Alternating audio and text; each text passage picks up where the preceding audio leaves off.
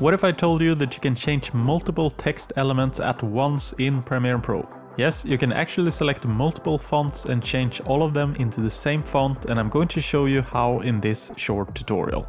First of all, you don't even have to select the text elements, you just go up to the menu, click Graphics and Titles, go down to Replace Fonts in Project, and there you simply select the font you want to change, select the font you want to replace it with in the drop-down menu, and then click OK.